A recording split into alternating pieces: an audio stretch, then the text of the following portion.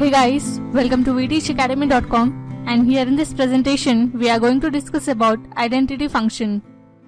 So in our previous videos we have discussed about functions, so here in this presentation let us learn what is an identity function.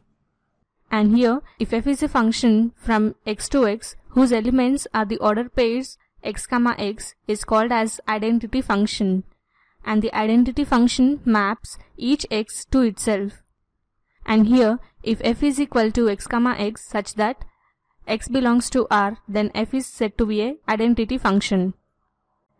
Now let me explain this concept with the help of an example. So let us consider f is a mapping from A to A, and we have the elements in the set A as A, B and C. Then we have to find the identity function of the set A. So first, given the elements of the set A as A, B, C. Now let us draw here two Venn diagrams and name both the Venn diagrams as A, as f is a mapping from A to A. And now let us write the elements of the set A, B and C in both the Venn diagrams. Now let us map A with A, B with B and C with C.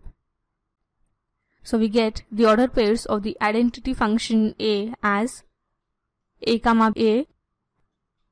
B, B and C, C.